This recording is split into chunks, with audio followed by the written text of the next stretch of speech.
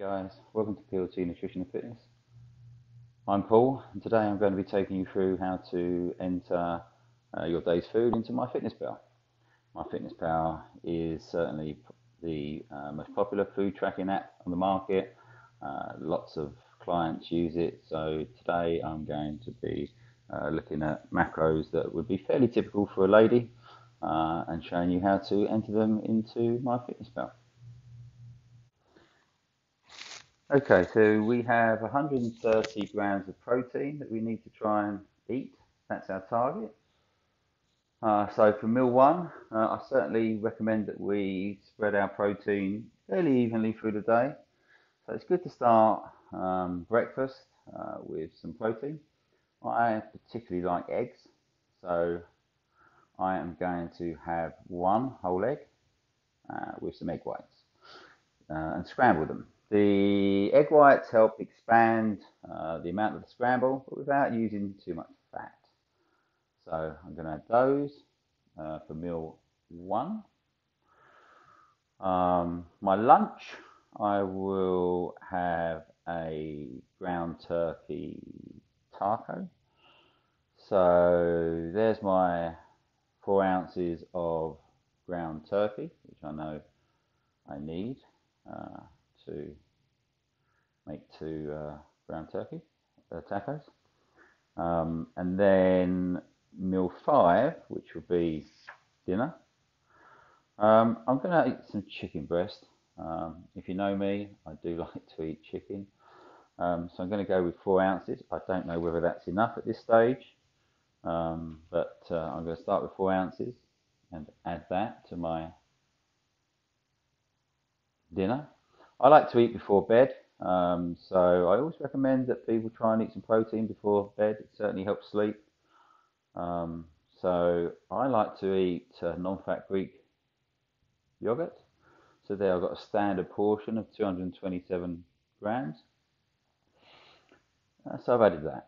So if I turn the device sideways, it will show me the macros so far. So if I rotate the phone and I scroll down, you can see here on the right it says 101.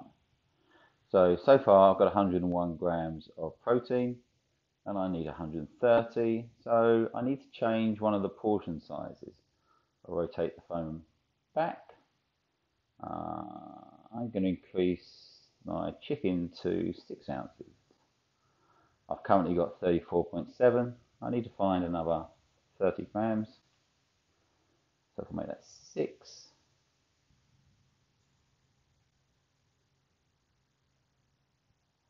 If I rotate my phone once more and scroll down, I'm now at 118 grams. So I still need a little bit more. I do like to have a mid-morning meal. So I'm going to have a peanut butter and jelly sandwich. And I do know that peanut butter has some protein. We'd class it as a source of protein, but certainly it does have protein. So let me just add that into meal 2. One last time, rotate the phone, scroll down, and now we've got 125 grams of protein, and that's pretty good. So I'm happy with my protein. Okay, so now we need to add in the carbs for the day. And the carb target is 150 grams. So I'm going to start with meal 2, which is my mid-morning food or snack, whatever you want to call it. And it's a peanut butter jelly sandwich. So I'm going to add, I need 2 slices of bread. So I had 2 slices of whole wheat bread there. I obviously need some jam. So 20 grams is the standard serving. So I add those into meal 2. Meal 3 for my tacos. I'd like some lettuce. So I'm going to choose romaine salad lettuce. Add that. For my evening meal, I like sweet potato. I like it for the micronutrients that you get. I like it for the potassium. That's just personal choice. Again, As I said, this is really just the kinds of foods that I eat. You should totally eat the foods that you enjoy. Um, I'm going to have 4 ounces of broccoli, and that should give me enough at this stage. Meal 6, which is my pre-bed snack. Greek yogurt. I like Greek yogurt, but it can be a bit sharp, so I like to try and add something just to spice it up a little bit. So I'm going to add some berries, and I'm going to add some chocolate chip pieces, because I like those. So I've added carbs into each meal, but I need to see how many grams I've added. So I'll turn my device sideways, and if I scroll down, I'm up to 101, and I need 150. So if I scroll back, if I add, let's add some more vegetables to my evening meal. Some Brussels sprouts. Brussels sprouts are really good. I like Brussels sprouts. So I'll add those into my evening meal. Tacos. I'm going to have an avocado. That's got some carbs in it, but we'll just leave that for the moment. Breakfast. I'm going to have